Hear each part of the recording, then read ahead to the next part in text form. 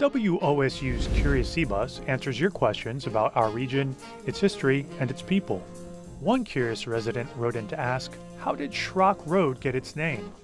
We asked Aaron O'Donovan of the Columbus Metropolitan Library to tell the story. Schrock Road was named after a man named George Washington Schrock.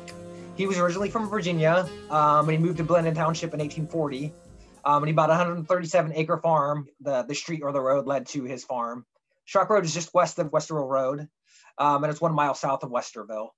He's really well known for a huge sugar grove that he had.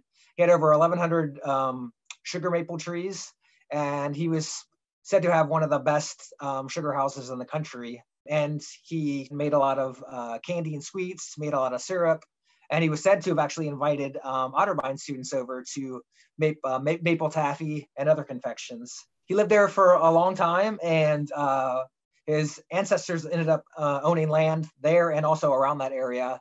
George Schrock passed away on Christmas Day in 1877, and his wife Rachel died less than 2 years later in 1879. Do you have a question for Curious Cbus?